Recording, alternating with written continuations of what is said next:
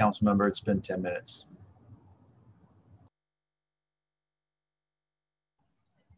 Thank you, appreciate it. Okay, just waiting for the other council members to pop back on. There we go. Hey guys, okay. So let me just make a quick opening comments and then we will go to the presenter. So to people watching today, we're going to be discussing the library system and its vision to serve our city into the future. More importantly, what are their financial needs? And if those financial needs are met, how will library leadership in turn meet the needs of the people of the city? Libraries are more than just a depository for books. They should be centers for learning and job growth, centers for community engagement, safe spaces for children and families, places that help equalize the access to important information. So I am prepared to move forward with a full renewal of the expiring library millage, but the library too must do its part by providing us detailed information on how that money will be utilized, because what we've seen from past actions is money just stored up and not utilized in a surplus fund. Millions of dollars that never benefited the people of the city. I plan on moving forward with a full renewal, and I'm looking forward to working on that. But I do believe that it is essential that the leadership team put forward a strategic plan on the future of the library system in our city, a plan accessible to the public on how their taxpayers will be spent. That being said, I do not want to lose sight of funding for early childhood initiatives. Early childhood does not need to be part of or cut into this library millage renewal, but we should work through a potential separate new millage or other type of new revenue stream for early childhood initiatives as well. So I don't want to leave them out of the conversation, but I also don't want to lump early childhood into this millage, because I believe the least complicated and cleanest approach for the library millage is just a straight up full renewal that is backed up with a publicly accessible plan for spending. So based on the time constraints, we actually do need to work pretty quickly to put this together and put it on the ballot for the fall of 2021. So to the leadership of the library who's with us today, I welcome you and look forward to working with you on a viable future for our library system to meet the needs of the people of this city. I'll introduce our presenters today. They include Fayla Meyer, the chair of the New Orleans Public Library, Vonda Rice, vice chair of the New Orleans Public Library, Gabrielle Morley, Executive Director, City Librarian, New Orleans Public Library, Michelle Thompson, Fiscal Officer, Business Manager, and I do see an additional board member, Andrea Neighbors, who is also with us today. So with that, I'll turn it over to Ms. Meyer, if you'd like to start us off and get us going and tell us what you've got in store for the libraries. Sure. I would also like to just acknowledge that Bill Satoon is also on the call today. He's another one of our board members. And I am going to turn this over to our executive director in a minute, but I do want to thank, first of all, this committee and council members for the opportunity to have this conversation.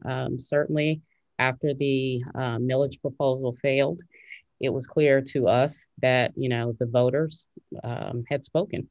And so, we are assessing our options. I do need to say that prior to, up until this point, we as a full board have not met.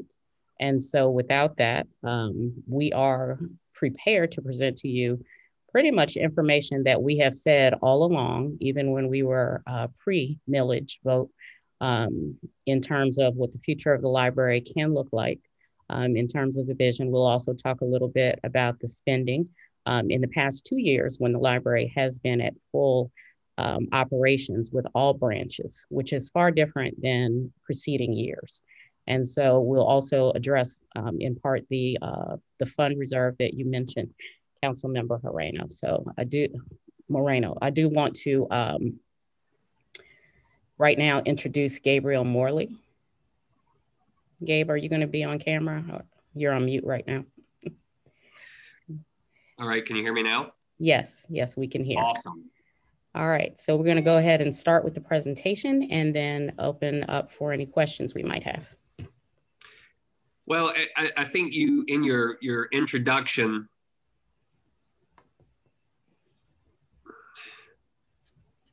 Well, I'm not sure where that came from, but in your introduction, you sort of, both of you focused on where we are. At this point, we have engaged a strategic planning consultant. That process will get started with the board in January. We'll be outlining the parameters for that process, a timeline. We do understand there is some urgency here. If we want to get on the ballot in October, we need to go ahead and complete that plan before the summer, start socializing that plan, get it out to the public, talk about it to community groups, let people see what they're actually voting on. I hope that the plan will be very versatile in its approach to what we're trying to do. There are some critical literacies we need to address in the city that includes early childhood learning, but also includes the almost 50% of adults who have some serious learning issues. We also need to address some technology issues in the community. One of the things I've heard over the last year a lot is that this is not a very tech savvy city. Unfortunately, the world is becoming tech savvy. We cannot afford to be a non-tech savvy city. Hopefully, also, one of the things we'll address in the strategic planning sessions are about our involvement in workforce development. We need to do a lot more capturing our users and those very same people who are looking for jobs, who are looking for opportunities. In fact, today, we're unveiling a new product we have that's called entrepreneurial mindset training. And one of the things we looked at is there are a lot of people who have ideas, myself included, but they don't think of themselves as entrepreneurs. So part of what this training does is help people understand what an entrepreneur is, how an entrepreneur operates. It's a self-guided series of courses people can take, but we may end up also partnering with the city's workforce development group to offer this in some kind of face-to-face setting once some of the COVID issues have relaxed, or some of the restrictions have been relaxed. To talk a little bit more about the funding, I don't want to rehash everything. All of you know this. We've been over it over and over. In 2016 and 2017, the library incurred this giant surplus because the new millage that was approved in 2015, that revenue was incoming, but the new branches hadn't been brought aboard yet. So we hadn't hired enough staff to have a full complement. We didn't have the branches up and running. If you look back, you will see in 2018 and 2019, that funding leveled off and was more in alignment with our spending. In fact, we spent more than 96, almost 97% of that funding. So it's good to hear that we have some support seeking a flat renewal of the 2.58 mils. That would be my recommendation to the board in January, that we do ask for a straight renewal of that 2.58 mils. That gets us to a level where we're comfortable. We know we can maintain all of the branches we have, and gives us that versatility that we're looking for in order to make some shifts, make some changes as we look ahead to the future.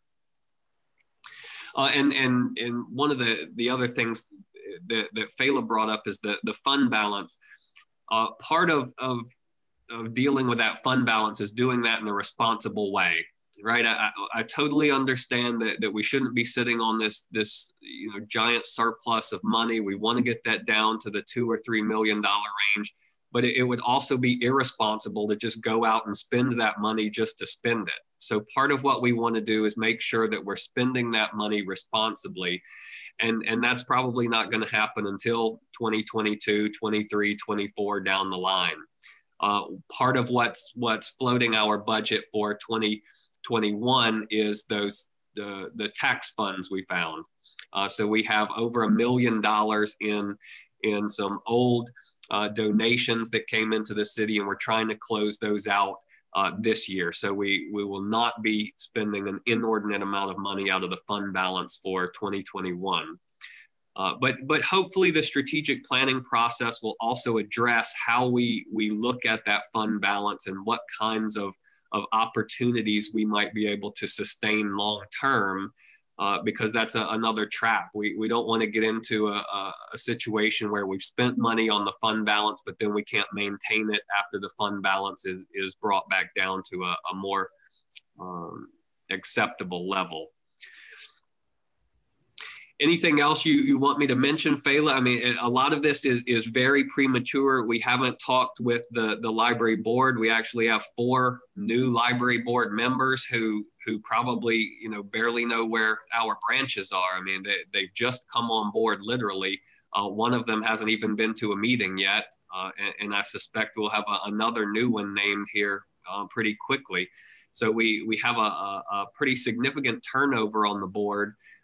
Bill is a longtime member. Andrea's been a board member for a couple of years. They've got a good head start, but some of these others will be learning on the job as we go. And so this will be a very fruitful process over the next couple of months as they get educated, as they bring some fresh ideas, and we look at how we make this sustainable for the next 10 or 20 years.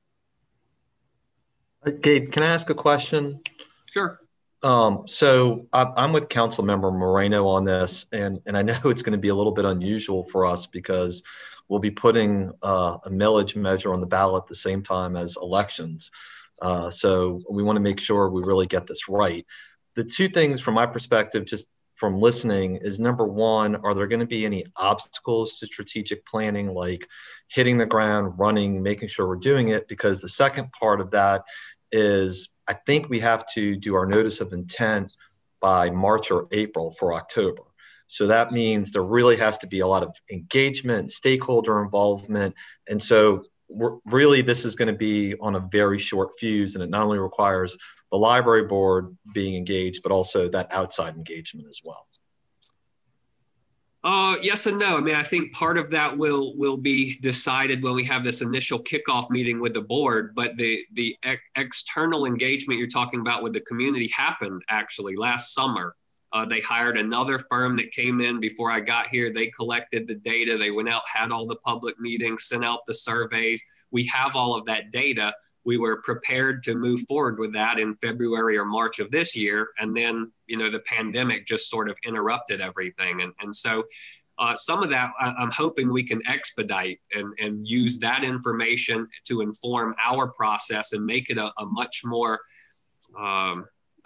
quicker process to your other point about getting to that notice of intent, so we can start socializing to people what we're trying to do, why we're trying to do it, and what we hope to accomplish.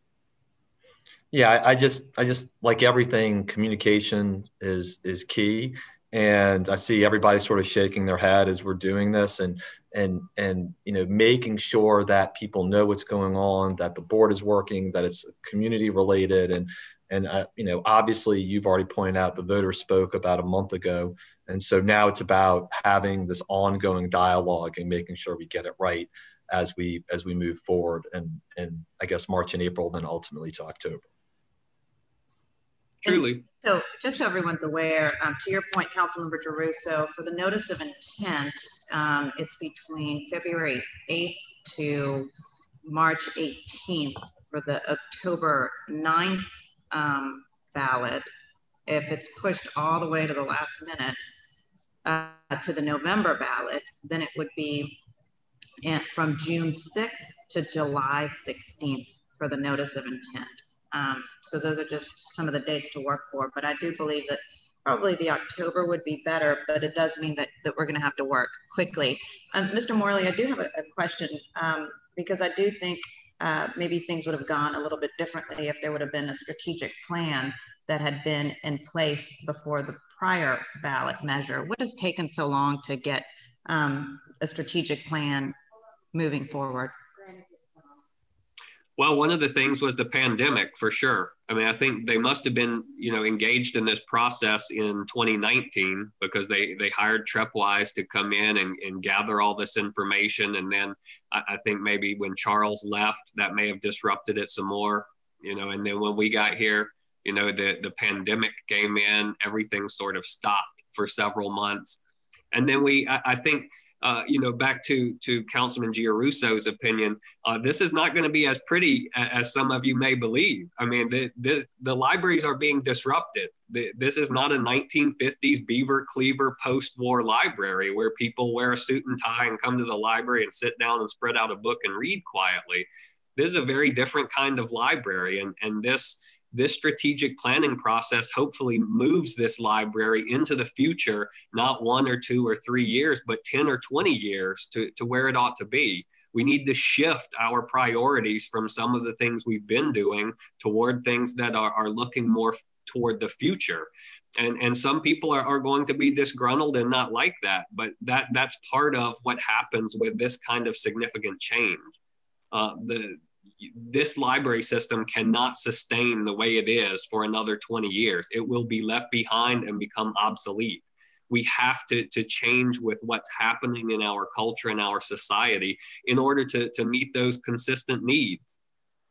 And I certainly agree with you on that. And I believe that the last strategic plan was from 3 years ago, and it only lasted a couple of years. So I do agree with you, Mr. Morley, that it needs to go beyond just a couple of years of strategic planning. But what does, overall long-term library system look like going, 10 years, even potentially even further, looking at other cities as to what's successful with other cities. But back to Councilmember Giarrusso's point before, the public engagement piece it has to be big, because how are you going to build a library system for the people of New Orleans if you don't have a public process around getting their really robust input about what they need and what they want and what they believe would be useful?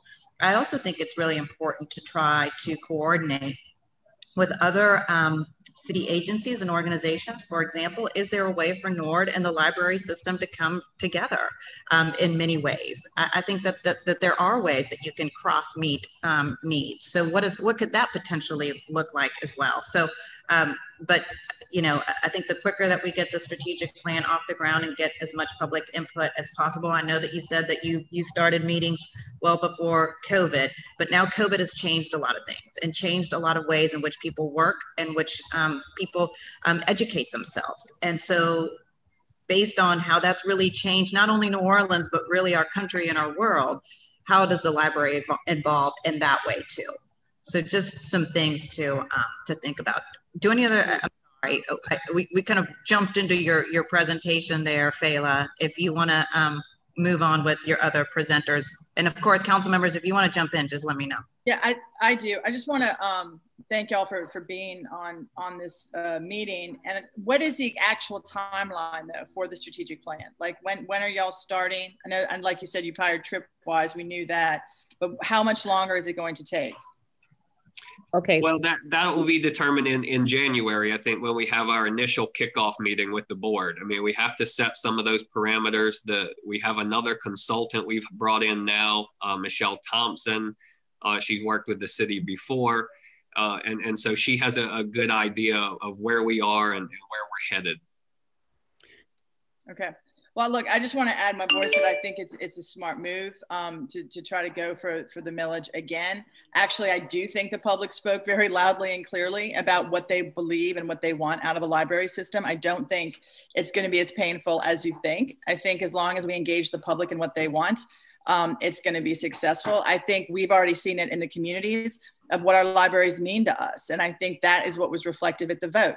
Councilmember Nguyen is nodding, but I know we have very active branches that that serve our community in many ways. Just like you said, it's not like from the 50s, but we have summer lunches that are given out to our kids when they're not in school. I know in these smaller branches, that's where the kids can go to access computers and technology.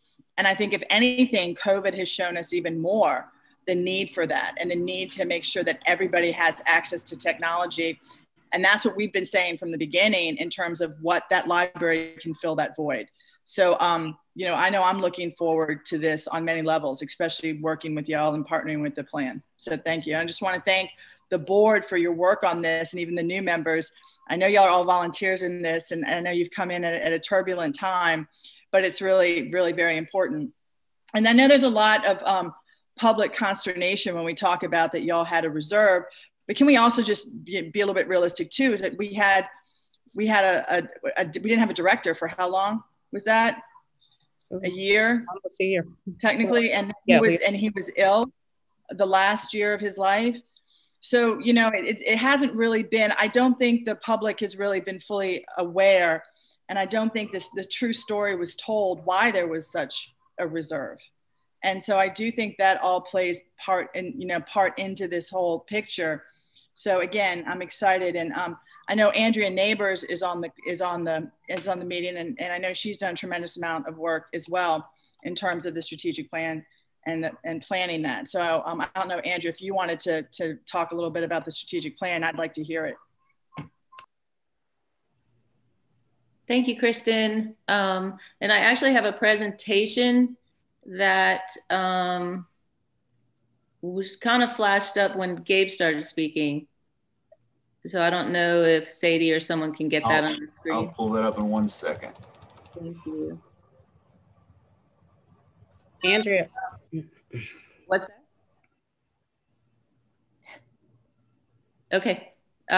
So, and I want to thank Madam President Moreno and all the other council members for dedicating this meeting to the New Orleans Public Library. And thank you for the invitation to present about the strategic planning process. So again, I'm Andrea Neighbors, and I serve as secretary of the board and as the strategic planning committee chair.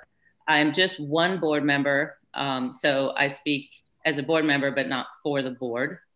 And in July of 2020, I led a selection process with fellow board members for a strategic planning consultant who we've mentioned, that's Michelle Thomas of Thomas Consulting Group.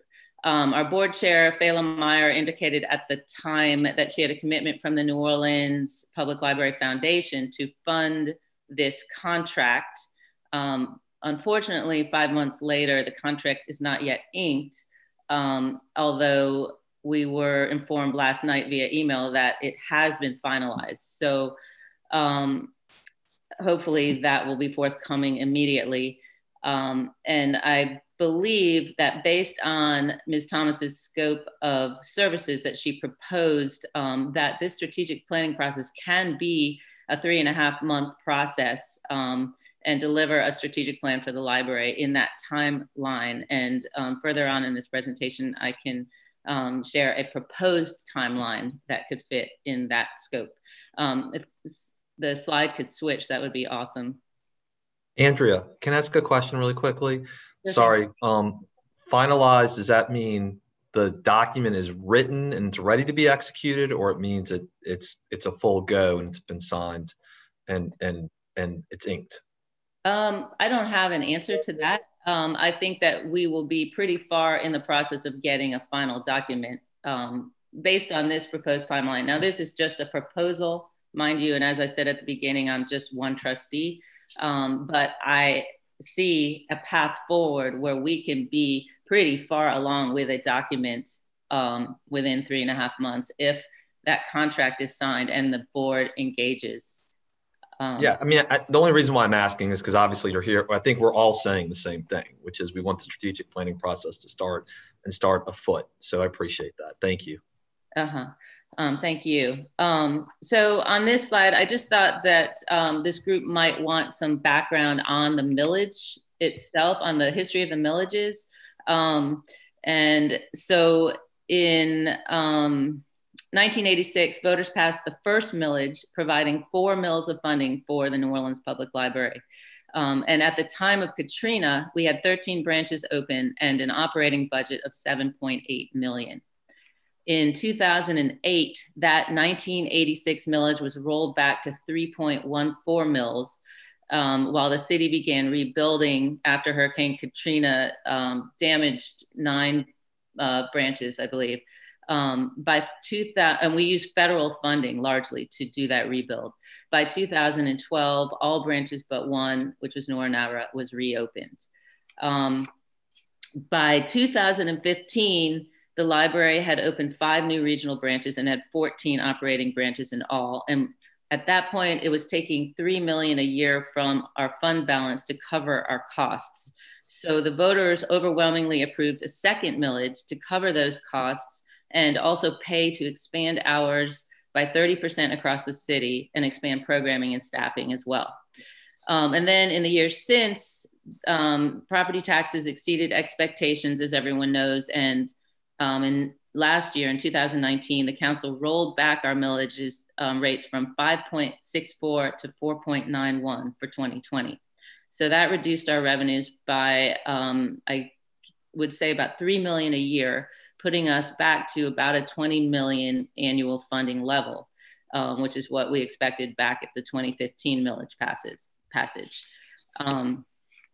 And given that we spent about that last year, we spent about 19.5 million, it does seem like a renewal at current levels is appropriate for us to maintain our current services. So I really thank and applaud council members who are advocating that renewal at current levels.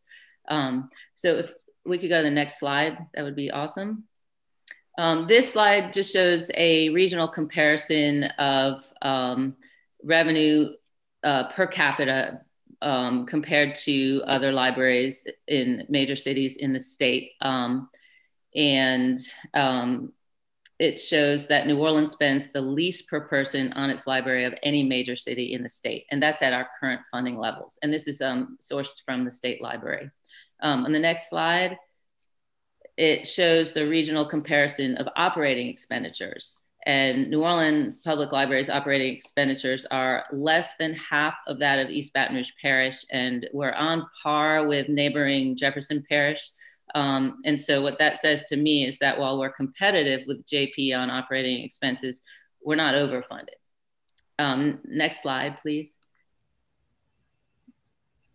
And so this shows our reserves, and it's 2018 numbers from the state library. And it just compares our reserves to other major library systems in the state, just to give you another comparison. And then next slide. The next few slides, they're basically here just to give you guys a picture of the dramatic increase in library usage between 2017 and 2019 as our hours, our staffing, and our programming that were all made available by the 2015 new millage, and how we provided the public with more access and more resources. And you can see, if we just go through these next slides, the increase in usage. So this is just basic checkouts. The next one is the checkouts for children. The next one shows the number of programs we started offering. And then the final in this series shows just attendance. And you can just see as the years go on, we really have an increase of usage through the years. So that is that. If we can go to the next slide. So this is based on conversations that I've had over the past 5 months with the strategic planning consultant that we hired and are waiting to engage once her contract is finalized.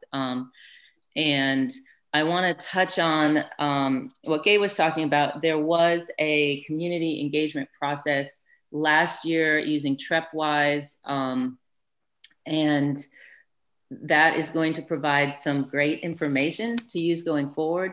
But there was a feeling that it did not really capture all the interest groups in the city as well as we would like. And so this new consultant is going to build upon those findings and she's also engaging a phenomenal group of young teens of color who will be going out and really engaging and capturing interest with their peers and teens in the city and finding out what they want and what their families want and need from our library system. That was one of several demographic groups that really were underrepresented when we did our community engagement last round. And so it's very exciting. Andrea, I'm so happy that you mentioned that, because that's what I was concerned about. It's like, what about our youth? What about, what high school students need, middle school students need, so that is key. But I also just want to reiterate what I mentioned before. and why I think it's so important that you all are going back and collecting additional data, things have changed because of COVID. Just the overall way that we interact with people, the overall way we work, we learn, has now changed. And so that now needs to be incorporated into the conversation as well. And so while I'm sure that you all collected great data a year ago, things are different. And the fact that you just told me that you all are incorporating, getting input from our youth is really key as well. So I appreciate that. Great. I think it was mentioned just the timeline of the strategic planning document that we're going to produce. And that was actually a conversation that we had during the interviewing process. And I think we need to go back and revisit it. We were thinking that based on what you just said, Councilmember Moreno, that because the landscape is changing so quickly right now with technology and looking at what the future of a library will be, that doing a longer term, 5-10 years might be obsolete when we get there. And so we're really heavily weighing that. It was a conversation we had, and we'll have to go back to and rediscuss it when we meet as a board on this. So it's something to think about. I think think about that, but maybe there's a way that you can ensure that so let's say that I get it. Technology is changing fast. Things are changing very quickly these days. But I think what probably needs to be done is, if you're going to do strategic plans, let's say every 3 years, that you for sure start the next one immediately, that there isn't any type of like 3 years ends and you immediately start the next one, that there never is this type of delay where you don't have a plan for the future. And so maybe that would be an approach to take. If you can't do, I get it, that makes sense. If you can't do a 10-year plan, well, then how do you make sure that you do a 3-year plan, and then another 3-year plan is ready as soon as that 3 years is over, and another 3-year plan is ready, so that you always are prepared and the public is always aware of how their tax dollars are being spent. And there is always this engagement with the public about what they want from their public library system. So that's what could be a potential workable option. Thank you. Those are fabulous ideas, and definitely ones that we can try to incorporate in. I really appreciate that. And so community engagement, talking to teens, talking to parents, talking to job seekers, library staff, the library advocates. So really pulling in people and finding out where everyone is now, especially in these strange times we're living in. The consultant is planning on doing an initial analysis and key findings report, and then going back out, doing more stakeholder engagement with the board and doing goal setting and planning. So we can go to the next slide.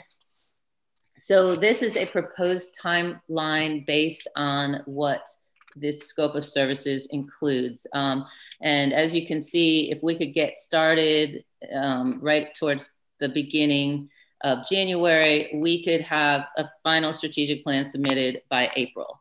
And this is based on conversations I had earlier while with the consultant while waiting for her contract to be inked. Now, once she actually gets rolling, we'll have to see what she says and what her schedule looks like. But that seems a while ago to be a reasonable timeline, this scope of 3.5 months. So we can go to the next slide. So a key part, as we've all just talked about, of the strategic planning process is community engagement. And we need to listen carefully to what our community wants from their public library. So in my 4 years as a trustee, I've tried to do that, and I've heard several themes raised repeatedly that I believe deserve serious consideration as we go through this process. So I'll just quickly go through these themes. The first one, how do we advance equity to make sure our library meets people where they are?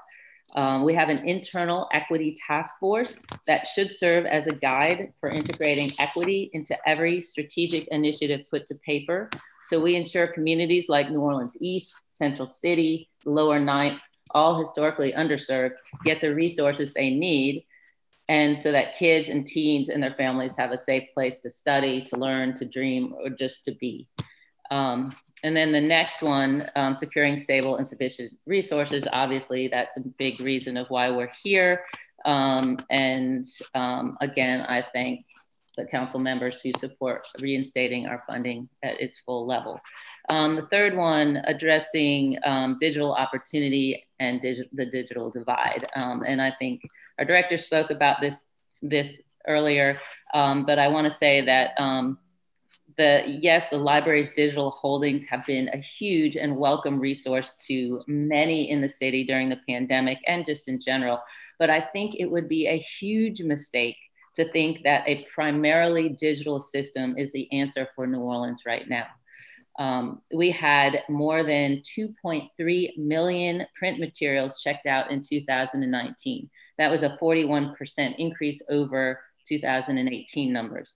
But more importantly, there are, as we all know, many in the city that do not have internet access right now. They don't have the luxury of downloading our online resources.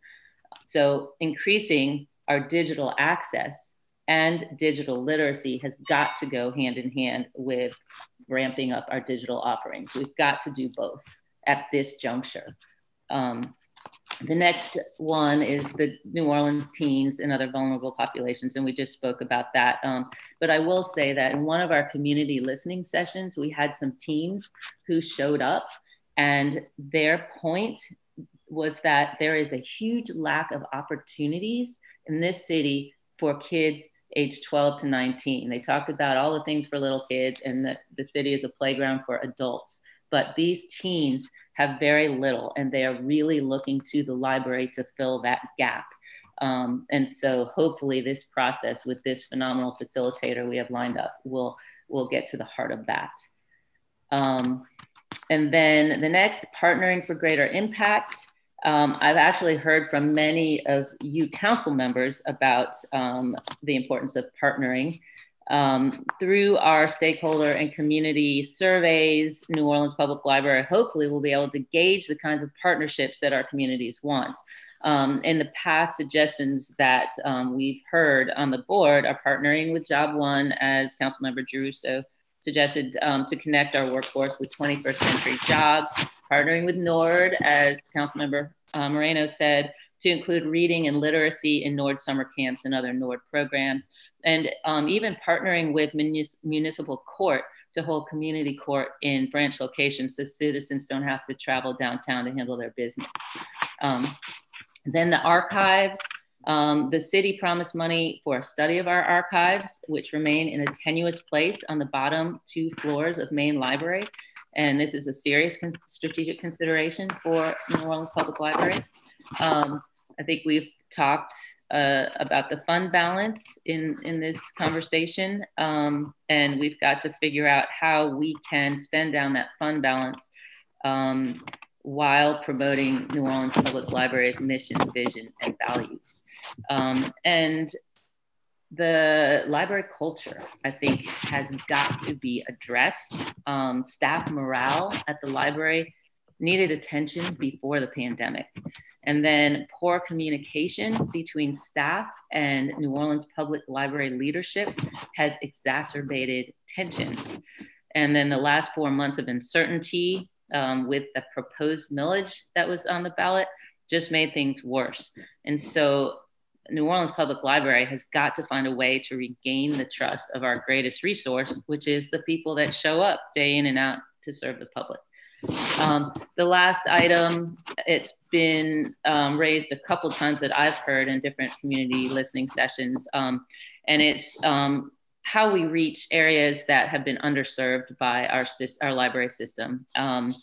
And there are some areas of the city with little to no proximity to our library resources, and we should seek to identify opportunities to connect these areas with our resources through pop-ups or mobile internet stations or some other creative solutions. And I think our director is really well equipped in that area to come up with some stuff. I think it's one of his strong points. So next slide. That's all I've got. And again, I thank all of you for your interest and support. Thank you, Ms. Neighbors. I appreciate that. Are there any questions from the dais from Ms. Neighbors or any of the other? I do have a quick question. You mentioned our city archives, that there was some money attached to that to study where they are and how to move forward. Where is that money? Is that still in place? Someone else might be able to speak to this better, but my understanding, it's a capital expense. It was like maybe 100,000. I can't remember. Fela, can you answer that? I know there's money slated for a study for how to better safeguard this public resource that we're charged with caring for. Gabe or Fela, do you have the details on that? Yeah, I can. Ramsey and Vince worked with us to use some of the money they have. So they've allotted $2 million to do a study as part of moving the archives over to Gallier Hall in the Tremay area as part of the full move for City Hall. You mean to move to the municipal auditorium? Municipal auditorium, yeah. A $2 million study just to look at moving them, or to actually? Yeah, to see what it would take. Oh no, it may be upwards of $20 million to actually move them. I mean, floors have to be re-engineered. You have to consider compact shelving or more spaced out shelving. That would dictate what kind of floor space you would need, what kind of special air conditioning. Do you need a vault? Do you not need a vault? What kind of, there are a lot of considerations.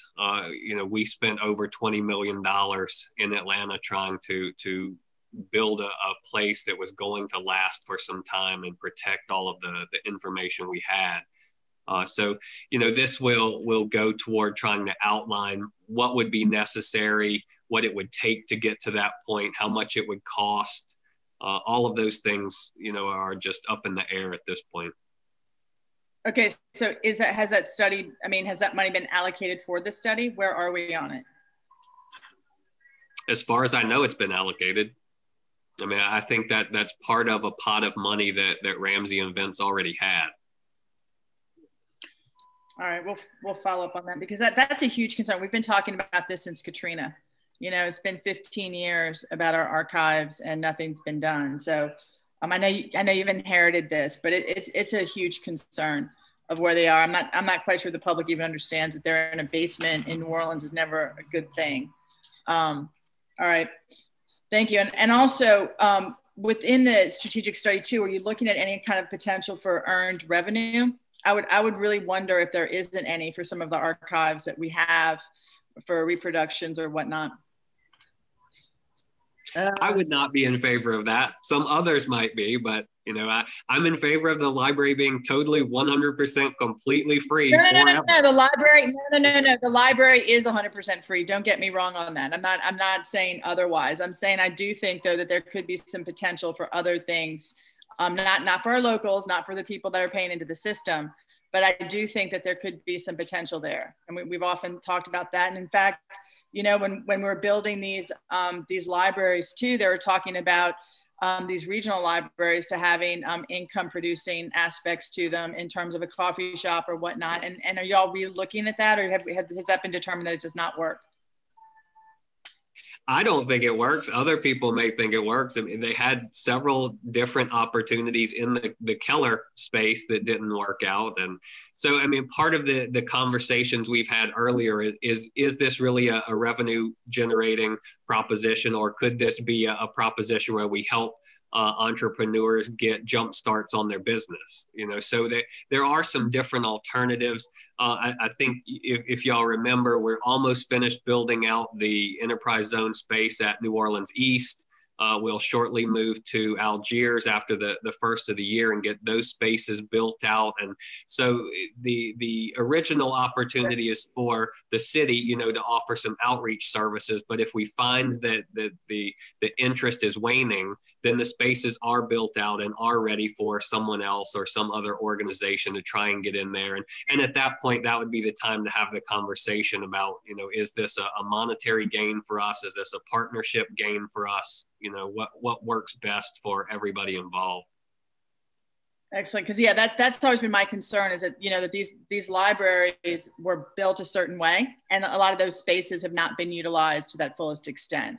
For Andrea, sure. you're waving your hand. Was Yeah, and thanks, Gabe, for helping me out with that. I would add that with those enterprise zones and spaces, that that would, in my brain, tie into this conversation about partnering, and you know, the library needs to think hard about how we best utilize those spaces. And is it a partnership with a jobs program? Is it a partnership with community? What is it that, you know, with NORD, et cetera? And I think it's a conversation we've got to have. I know that some library advocates were concerned that city offices would just come and occupy some of these zones. And I think we need to think carefully about how our partnerships, again, advance New Orleans Public Library mission, vision, and values. And everything we do, I believe, should have those three items integrated, so that we can do the best good for the city. Yeah, that makes sense. Thank you. Mr. Morley, I just want to follow up real quick. Can we go back to the $2 million study on moving the archives, just because I know nothing about what it would take to move archives. Let me just be very clear about that. But $2 million for a study, that just seems like a heck of a ton of money for a study portion of it. So can you tell me kind of the scope of what the study would be? When are we putting that? When are you all putting that out for RFP? Like, what does that look like? Good question. I have no details. I mean, part of this was trying to allocate that money to ensure that the money was available. And then the next step is to figure out all of those specifics. We just went with an average of what we believed would be a cost for a study, which was a 10% of what we believe would be the total cost of the move, based on some other information the library had put together maybe in 2008 or 10, where a consultant did come in and look at the archives and propose some alternate solutions. For example, you know, building onto the main library over the existing parking lot and then moving the archives into there.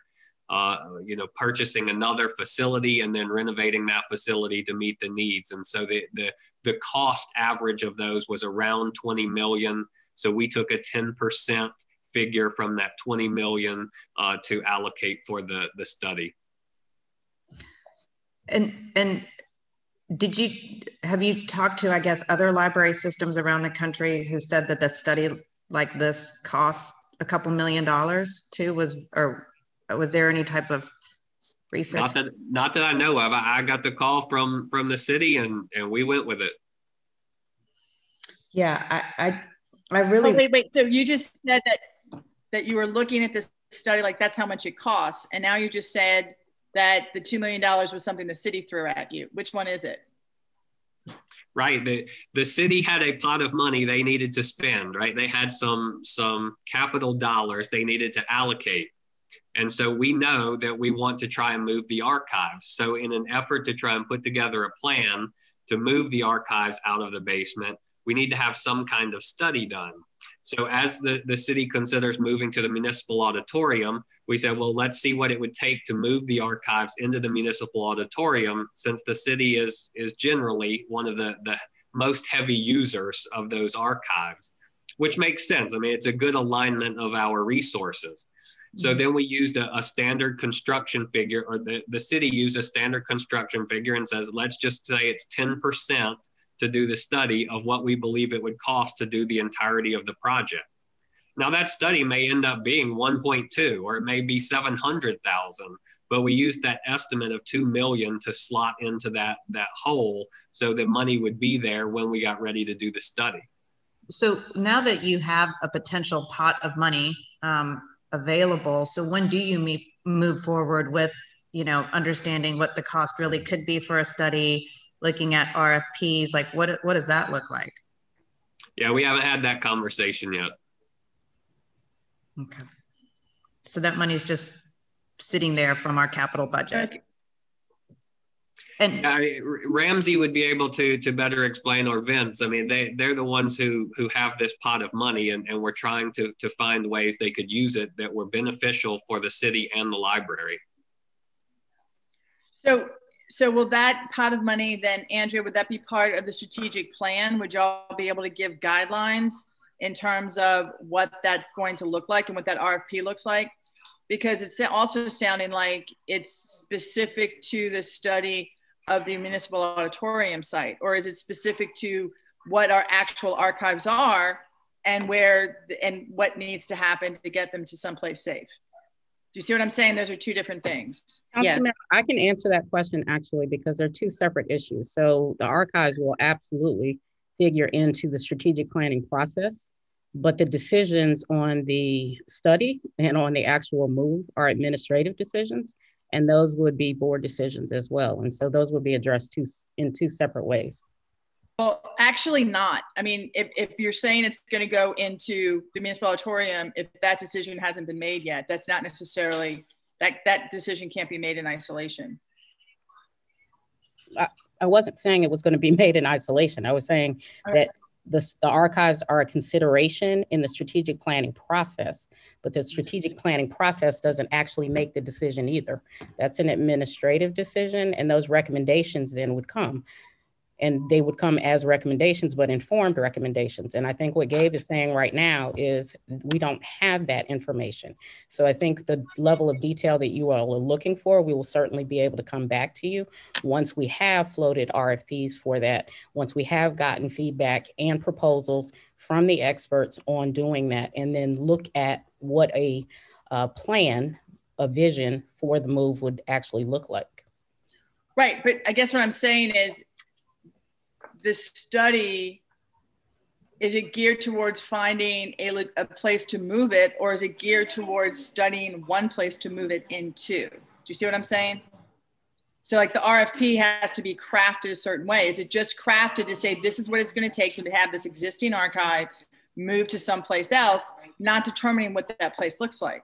Gabe can correct me if I'm wrong, but my understanding is that, you know, the municipal auditorium is a consideration. It is a likely and possible location, but the study may reveal that that's not an ideal place, in which case we would have to identify an alternative place. Right, that makes sense. Thank you.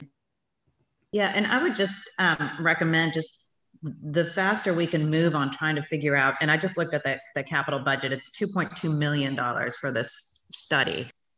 So the reason why I say that is because let's say it turns out to be $1 million for this study, or $500,000, $250,000. I have no idea.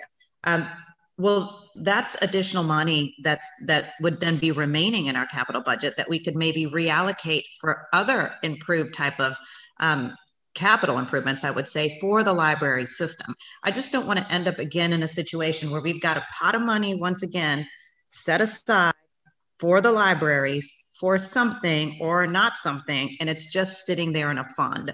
So I would just say, if you've got money that's been allocated to you and it's 2.2 million for this potential study, move quickly on it so that you can determine how much that's really going to cost, and any additional savings from that 2.2 million, we can try to do some type of budget ordinance and reallocate those capital dollars to additional improvements for library buildings, whatever it could be. So just a thought there, but I would definitely, you know, not wait and be tenacious about moving forward with some type of additional information on what a study like this would actually cost. Any other comments from the dais or questions? Council member, yes, thank you. I was having internet problem. I just have two things. So Gabrielle, you mentioned about the Enterprise Center at the New Orleans East Library. So all the construction stuff are completely done? Is that what you're saying? Or do we have somebody committed in that space moving forward? Yeah, it's almost done. They've been sealing the floor again. They sealed it one time. They needed to redo that. The furniture, I think, we finalized some of the furniture decisions last week. So the furniture ought to be ordered here pretty soon. So I would say probably sometime late January, maybe mid-January, if we really get lucky with the furniture, they could be ready. And the intent is for OBES to be in there several days a week offering those city outreach services. I mean, we've tried to design it in coordination with what their new space looks like there across the street, and really try to set it up so that it works for people who want to come in and work for a day or two and then, take off and go back to their regular office. Got it. Thank you. And I just wanted to express my support in reference to community outreach. So when you guys are ready to go into the community, please let us know how we could help to connect with residents in District E, in the East, the Lower 9, and even Venetia Now. I know Venetia Now is a minute away, but they should also have some sort of input as well. Thank you very much for you guys' leadership. I have one more question just really quickly. I know that Sewage and Water Board is trying to get satellite offices open too. And as we talk about sort of like using libraries as community center, I see Councilmember Wynn shaking her head. Sanchez Center, Rosa Keller is one for District B, and there's one in Algiers. So I think D and A are still lacking sites, and really would love if the libraries were willing and had the space to do it, to be open. As we talk about, Andrew, you talk, about childhood education, engaging people across the spectrum, jobs, but also making sure that libraries are accessible for other city services would be great too. Thank you. Councilmember Banks, you just popped up. Did you want to say something? Yes. Good morning. I wanted to talk to and address both Fela and Gabe and say to both of you and to all the other library advocates that I am looking forward to working with you. The libraries are of the utmost importance, but I want no one to lose sight that the libraries are just one of the issues that are of utmost importance. And while I fully agree that the libraries are critical, this city is faced with multiple critical needs: early child education, affordable housing, economic development. We have a multitude of needs and a very limited amount of dollars. So while I am committed to doing what I can, I think we have to be very, very, very honest with the public that we have a needle to thread. And while I don't want anybody to walk away feeling like I'm adversarial to libraries, I'm not. What I am is realistic that we've got to make these dollars fit as best as we can make them fit, because we've got many, many needs. Now, to those folks that feel that the libraries are the only issue that we need to face, well, I can see that you have a right to feel that way. But as an elected official, it is my responsibility to address the needs of all of our citizens. And while some may feel that the library is the only issue, there are others that feel that their specific issue is the only issue. None of us who sit up here can have that opinion. We've got to make all of these issues important and make sure that we address them as best we can with the resources that we have. So with that, both Fela and Gabe, I want to work with you. I want to figure out a way how we can make all of these pieces fit, and I stand committed to doing whatever I can to make it as best as we can make it. So I just wanted that to be on the record. Thank you, Madam President. Thank you, Councilmember Banks. Any other members have any comments? Okay, seeing nothing else, so we will take it over to public comment. Sadie, if you could switch spots with me here. And Sadie will do the public comment for us.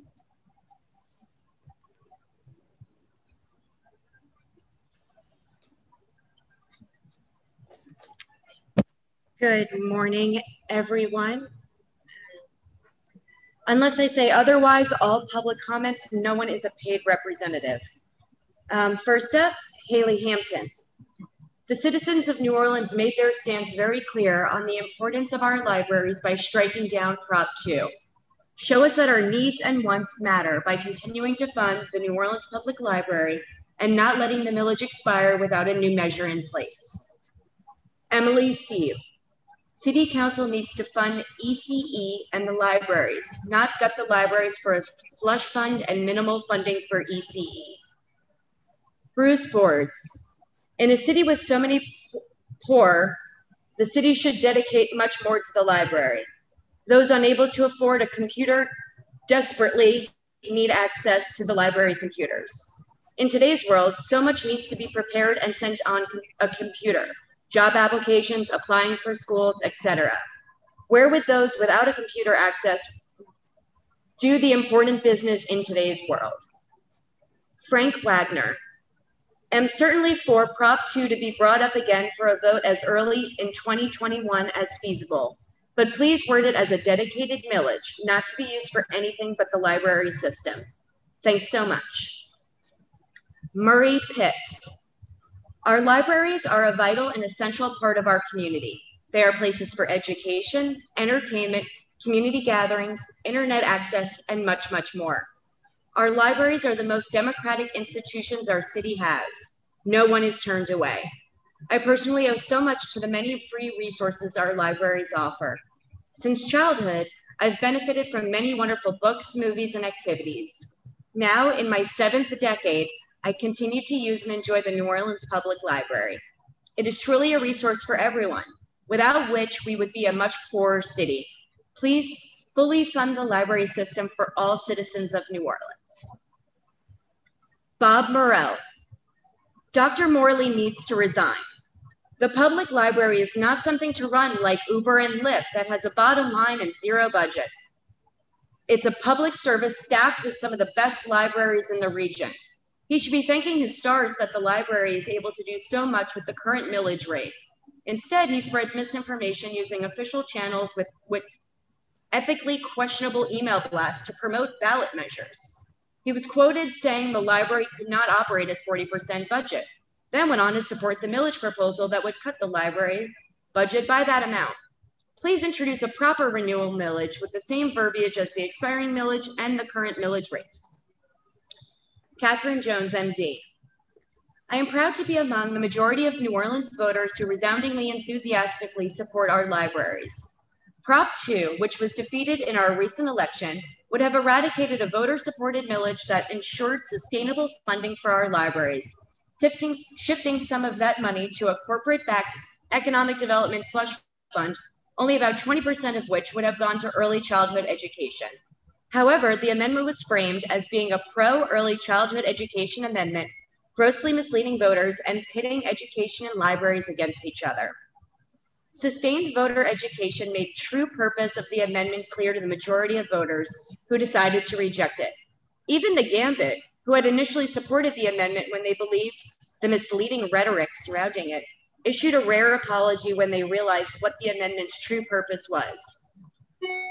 Voters to gut a popular service and undo the will of your constituents is not only dishonest, it's deeply undemocratic. Library supporters should have a seat at the table when it comes to drafting a new library millage, not only because your constituents consistently and enthusiastically support library funding, but because having an engaged citizenry is the bedrock of democracy. If we have learned anything in 2020, it is that democracy is actually much more fragile than we assume, and it is all our jobs to protect it consistently. We are living in unprecedented times where an informed populace is realizing its power to shape the world we believe we deserve to live in. Imagine what a powerhouse the city of New Orleans could be if our city leaders showed faith in the genius of the people who live here, rather than cynically trying to manipulate us. Hold on one second. Pardon me.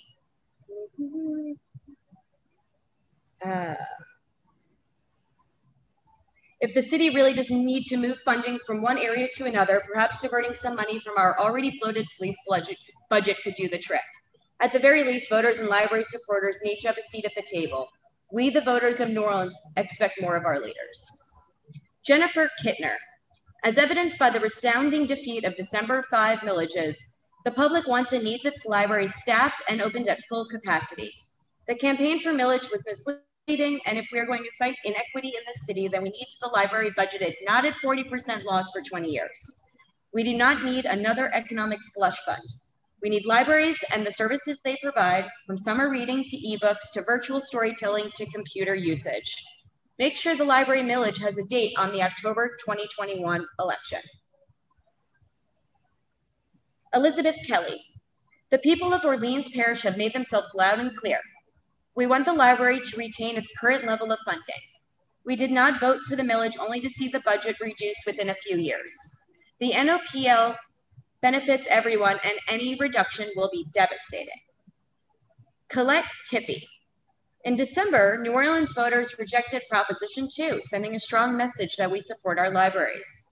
As you consider upcoming municipal elections, remember that we will continue to stand with our libraries and remember those who did not. I urge you to put a renewal of the library's current millage on the ballot before the end of 2021. The library's millage should be dedicated to the library. It should not include other funding priorities. I hope that you will listen to the will of the voters on this matter and reject any plans that tie library funding to other funding streams. Thank you for your careful consideration. Jacob Germain. Please, for goodness sakes, just leave the library alone. After this hellish year, let us all have some peace and you can come back and try and rob this place in 2022 instead. Robert Rivard. I can only ask the mayor and council to do what they promised to do when they ran for office. Maintain the library millage at its present level. If immediate circumstances due to COVID-19 require a short-term adjustment, and if the library has reserved funds to meet their present needs, I can understand there might need to be a short-term fix. Playing games with the library's revenue stream for the next 20 years to move library funds to other uses is not a short-term fix. Keep the library's millage for the library alone. Barbara E. Ewell. We need a clean millage proposal for our libraries. The one place left for free access to information and literature and education for everyone. Thank you. Courtney Kearney. Thank you to the council for hosting a meeting dedicated solely to our public library funding. As a library user and advocate, I'd like to encourage a straight renewal of the expiring millage. After 900 plus public comments were submitted this past August in opposition to the Proposition 2 and an overwhelming shutdown of the proposition on December 5th, I hope you recognize the voters do not want the funding for our library to change. In addition, why is no one from Save Our Libraries Coalition speaking today? Every presenter on today's agenda either publicly supported defunding the library, used their position to block discussion of defunding the library at public NOPL board meetings, or is here by requirement of their boss.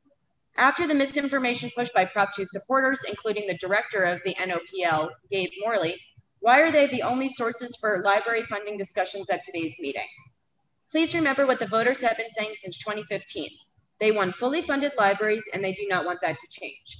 If anything, we want more hours, more services, and a larger collection to access and use. We love our library and library workers, and we will not stop fighting for them. Emily Ratner. I am writing to ask that this body take up library-related business in a transparent manner, with ample notice to the community that has demonstrated strong support for our city's library system. The mayor and library's leadership spread damaging mistruths in order to promote a plan that would gut the funding of our libraries. The people of New Orleans worked hard to shine a light on that deceit, and voters sent a clear message that they want to see careful stewardship of our library system. When it comes to honoring the clear will of the people on this issue, it does not seem that this body is off to a good start. Y'all are conducting this meeting 3 days before Christmas with very little notice on the subject of the meeting, despite obvious interest among your constituency. It's astonishing that this body would rush a meeting of such demonstrated importance to its own electors, even in the wake of the message it received last election. This disregard is boggling. I'm writing to urge you to place a renewal of the library's current millage on the ballot before the end of 2021, a dedicated millage free of ties to unspecified initiatives or private corporate handouts. The people of New Orleans made our voices heard by rejecting Prop 2. We said we wanted to continue to invest in our libraries and won't stand for any reductions in services or further furloughs. When the time comes to draft language for a library renewal, remember that New Orleans loves and protects its libraries. The message from voters is clear. The body disregards the people in the process at its own peril. Tom Andes. If the December 5th runoff election should make anything clear, it is that the public library system in this city is loved and valued by voters from every demographic across the political spectrum. Despite a well-funded, intentionally misleading campaign to gut the library's budget, a campaign that cynically pitted library funding against early education and eventually resorted to telling outright lies, voters in New Orleans resoundingly rejected a proposition that attempted to cut the library's funding nearly in half.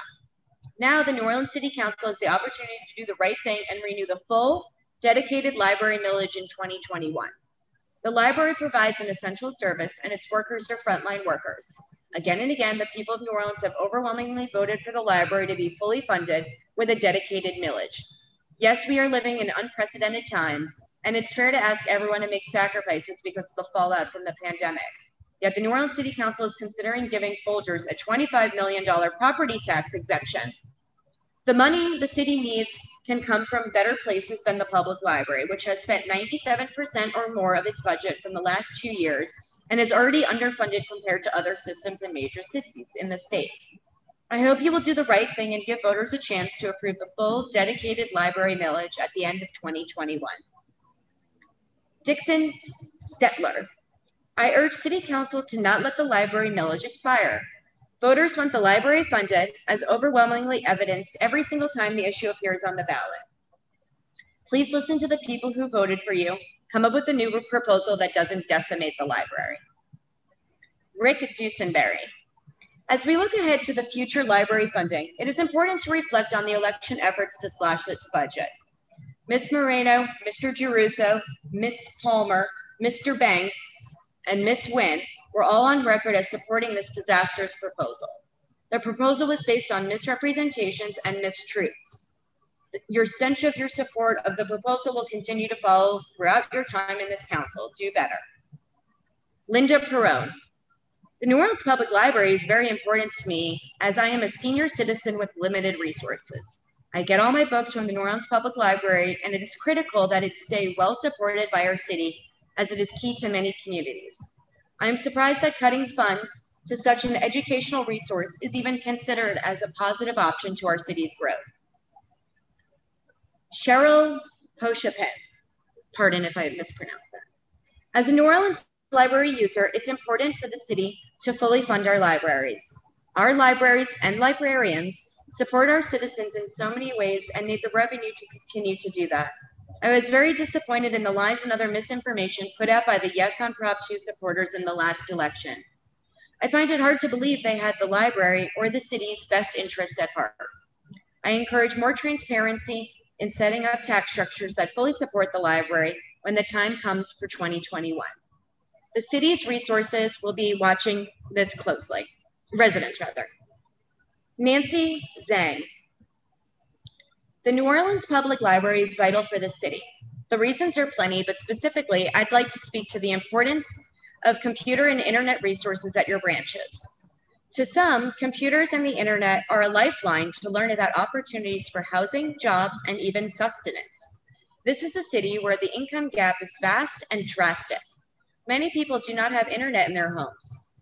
Your staff has an incredible generosity of spirit to help folks for whom functional illiteracy is a reality, as well as a lack of access. I am a product of the public library. Just to name one example, I grew up spending summers studying for classes and the AP SAT exams using checked out pre-prep books, which we couldn't afford at the local bookstore. The library system affords us worlds of opportunity in a safe space. I hope you continue to afford these opportunities to members of our communities. Patrick Armstrong. Good morning. I am a worker, a homeowner, and a property taxpayer in New Orleans. I strongly support a fully funded New Orleans Public Library and would like to see a clearer defined millage on the ballot in 2021 in order to make that a reality. New Orleans needs robustly funded public libraries open for longer hours and well-staffed to continue serving as the community centers they are. The city needs to support library workers as professionals and make investments through raises for current staff, new hires, training, and benefits that recognize the importance of the critical services these workers provide the public. What I will not support is more bad faith and deeply cynical politics I saw in December 5th round of failed millage items. Y'all must not respect New Orleans voters very much if you think you can use overwhelming support for public libraries to sneak in a budget cut and use the extra property tax dollars to set up some unaccountable economic development fund that would never pass on its own merits. I am disappointed how city leaders tried to sell us the fantasy that deep library budget cuts would not affect city services. I am astonished at the thousands of dollars political action committees spent to mislead us about these initiatives. But voters knew better and spoke clearly at the polls when those ballot items failed. Now is the time to move on and get it right. Give the voters a clear, defined, independent millage in 2021 that will fully invest in the budget for the New Orleans Public Library and watch the item pass overwhelmingly. Thank you for your consideration. Lady Walker. Our libraries are an integral resource in education and cultural enrichment. Cutting funding and limiting the public's access to public libraries would be detrimental to the people who live in this city. Please continue to fund the libraries instead of constantly favoring initiatives that only benefit tourists. Marissa Clover. Now that voters overwhelmingly voted down the disastrous and disingenuous millages put forth by the city, I hope you'll now understand that we will shoot down any inadequate proposition you think to fill its place. The library is staunch defenders, and y'all should have listened to the public comments in August when we overwhelmingly said the exact same thing. It would have saved the city money, and maybe y'all wouldn't have lost as much trust from your voters. But here we are, and you have another attempt to possibly gain back some good faith. Fund the libraries not a dime less than they currently are being funded. Give them more money. It's one of the only things our tax dollars go to that actually helps people, grows people. If you give us another bad proposition, we will shoot it down again. Fund the libraries all the way. No half measures, no misinformation. People are watching this measure very carefully, and as you all recently learned, will come harder next time. Elaine Leda.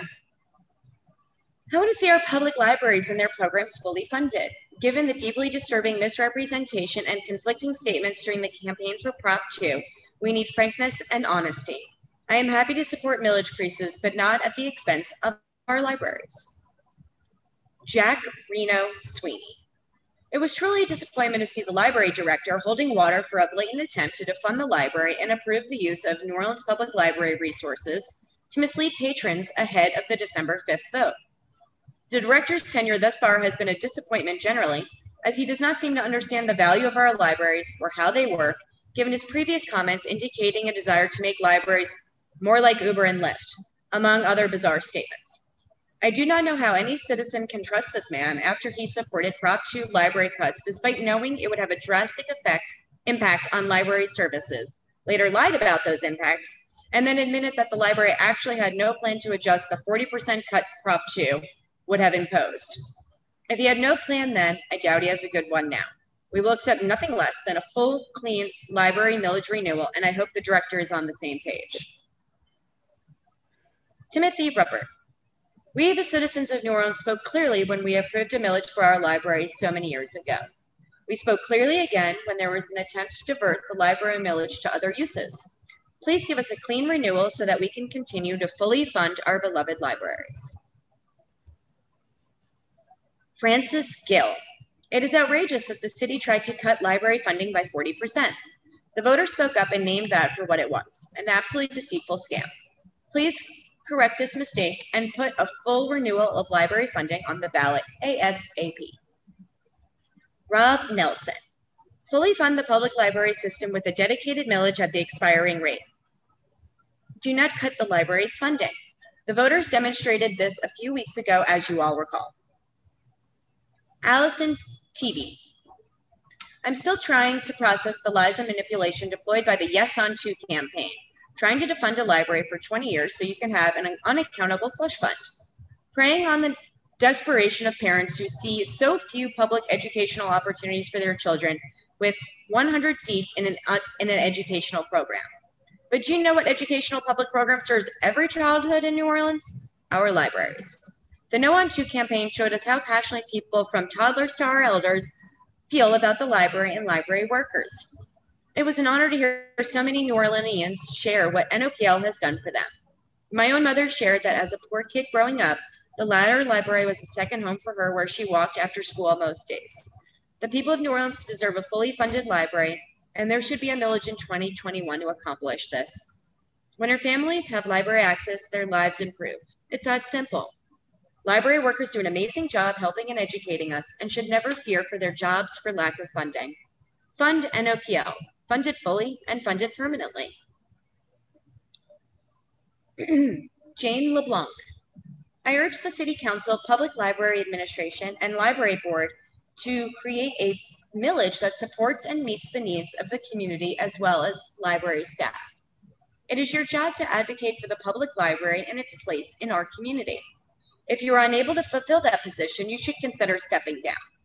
New Orleans has shown its championship for the library. Now it's your opportunity to reciprocate. Candace Cooper.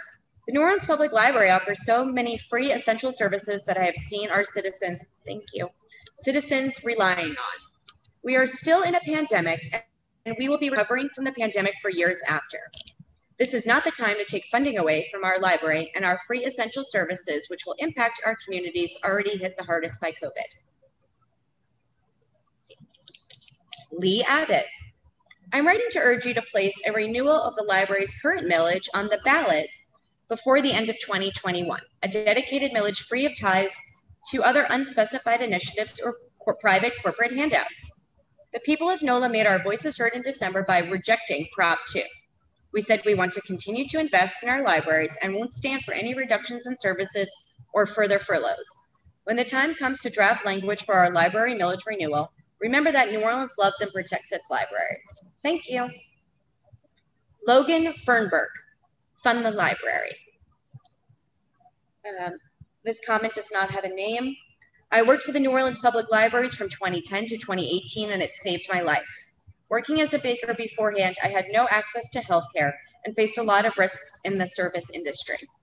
Getting a job at the library helped me stabilize, then improved my life, and I became a contributing member of my neighborhood community.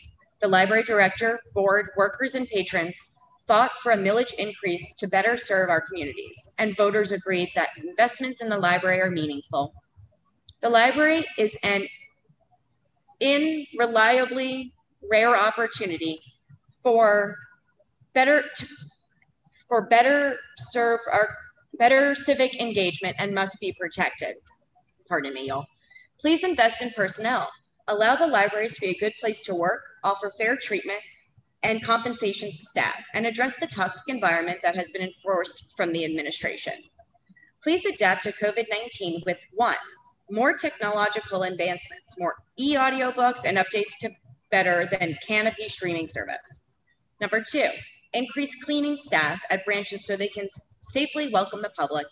And 3, innovative and safe engagement for our city's vulnerable. Check out Wi-Fi hotspots. Put up tents with books and technology outdoors so teens and children can have a safe place to spend time. J. Austin Hartke. Fund the libraries. We need them. Sarah Carminati. There is no more important institution in the city to me personally or to supporting New Orleans families and the people in need. The kind of help that librarians extend is incomparable. Please listen to the voters who overwhelmingly supported renewing this millage. Megan Snyder. The NOPL should be fully funded at existing levels. Libraries are essential to a strong city. Residents are willing to pay for this service. Libraries require dedicated funding that is unable to be rated or siphoned off for other projects such as early childhood ed and or other pet projects. Initiatives should be transparent and not contain falsehoods meant to mislead the public. No public funds should be used to promote nefarious agendas. Corey Lennon. Library funding is critical to services that my family and I benefit from. This has been especially important during the pandemic as I've used the library to supplement my child's reading comprehension while not attending school. The schoolwork at home is not enough to keep her fully engaged while not attending school physically. The safe reopening of the library during the pandemic has given our family a weekly event that we could rely on doing safely. The books my child has read were used to base reports on and entertain her. I am truly grateful for the staff at the New Orleans Public Library and recommend fully funding their operating budgets to ensure they are able to continue providing this critical service. We're almost done, y'all. Hope Phelps. First of all, I don't want to see the officials who promoted or supported Prop 2 presenting anything ever again. You have no credibility. I genuinely don't believe you're a bad person and you don't represent or care about the public good. Step off. Second, not only should the library's current level of funding be restored, but they should be given a 70% funding increase to pay the workers a fair wage and to provide even more free universal services to the citizens of New Orleans, as opposed to the trash neoliberal austerity plot to give a few 0 to 3-year-old children daycare which was really disguised to your greed and lush for a slush fund. I'm disappointed in Helena Moreno for introducing and supporting Prop 2. I hope you regret it. I'm disappointed in Jay Banks for claiming the library wouldn't be affected and no workers would be laid off. This was proven false. I hope you were misled and not in the plot to destroy the public library system. And I'm disappointed in Mayor LaToya Cantrell for so many reasons, but I think the Lens and Bayou brief thoroughly documented and covered that. Pardon my impending mispronunciation. Nadia Eskilston, sorry. The lying and subterfuge used by the mayor and her cronies to attempt to pass this Trojan horse of a millage, ostensibly for early education, but considerate only of well-off, was shameful. I hope to see a future equitable library millage that provides the funds necessary for such integral public asset. Paul Tassin. We can't comment effectively if we all know the meeting is bare bones info in this agenda. Many of us are deeply concerned about library funding, but without knowing more, we can't speak directly to the issues on point in this meeting. All I can do with such vague notice is refer to reporting on this issue by the Lens from the past several months. And our last one, Renard Bridgewater. With the new library millage being voted on next year, which I look forward to participating in at the appropriate time, not at the expense of early childhood education as it was presented by out-of-state PACs, our current mayoral administration, and Gabriel Morley. I'm confused as to why this meeting is taking place in addition to how info was disseminated about it. Why wasn't this info sent to library card holders like myself?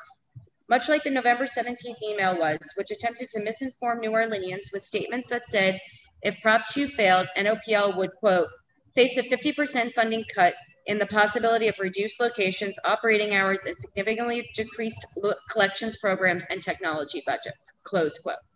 And that are the public comments. Thank y'all.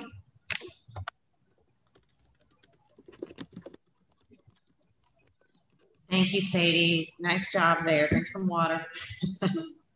All right. So as mentioned before, I'm certainly, ready to move forward with the renewal of the full millage for the libraries. Obviously, next step, though, is, of course, getting that strategic plan completed with much public dialogue. I think it's really important, that moving forward with this, that the taxpayers are incredibly aware as to how their money is going to be spent and that they are well informed moving into the ballot initiative that'll come up in the fall. Any other comments from any of the panelists or council members? Please speak up because I might not be able to see you on the screen. Any other comments? Madam President, I just wanted to reiterate that I am in concert with you. I'm ready to move forward to do what we need to do to help our libraries, but I also do not want anybody to have any delusions that it should be at the forsake of some other pressing needs. I think that we have to be intentional on addressing all of the issues that face our community. The libraries are definitely important, but so is affordable housing, so is early childhood. The things that we have to be faced as a government entity can't be dictated by a poll. We have responsibilities that we have to adhere to, and we've got responsibilities that we have to address. And again, to Fela and to Gabe and to all the library advocates, I look forward to working with you all to come up with an amicable solution that can make these limited dollars we have stretch as far as we can address all the needs that we have. Thank you. Thank you, Councilmember Banks. Anybody else? Yeah, I do. I just want to say, I might disagree a little bit with Councilmember Banks on this one. When we talk about millages, we've often said for many years that millages are a reflection of our value system and where we want to place our money. I actually think that the public spoke very loudly on where they want their tax dollars to go. And that's why we're here. I really wish we had a little bit more time for this meeting, because I know I was just notified of this meeting yesterday or this morning.